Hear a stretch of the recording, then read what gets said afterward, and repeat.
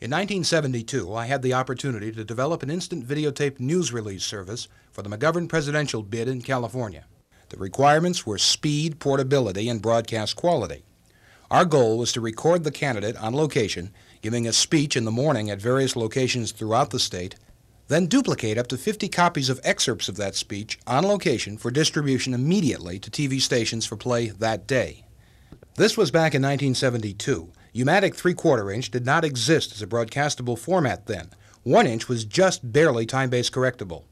We did accomplish the goal, and in doing so did one of the first mini-cam type of video coverages. With a modified Sony studio camera, at that time the smallest available reasonably priced color camera with broadcastable color pictures, we did several modifications. First was to remove the conventional back of the camera viewfinder. We then bought a Panasonic 1-inch TV receiver and converted it to a video monitor, placing it in the front of the camera right near the lens. With a custom-designed shoulder harness, we had our mini-cam. We still had to run the cable to a small CCU, then to an IVC 1-inch VTR. We would select a portion of the scene we wanted, dub it through an old analog type of time-based corrector, and record it onto a VR3000, where we even used film rewinds to cut the individual tapes for each station. It all fit nicely into a VW microbus, and it amazes me today that the whole thing held together for some 10 consecutive days of shooting.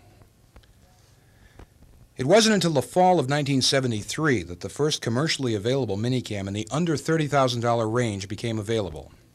Hidden away in a quiet corner of the 1973 NAB convention in Washington, D.C. was a Japanese company called Osaka. They had on display a broadcast-quality color camera with a camera head that weighed only 14 pounds and a backpack of 14 pounds. In 1974 and 75, I worked with the Osaka in Hawaii and Alaska and in the western United States, and it was exhilarating not to need a control room on wheels to shoot color video images almost anywhere.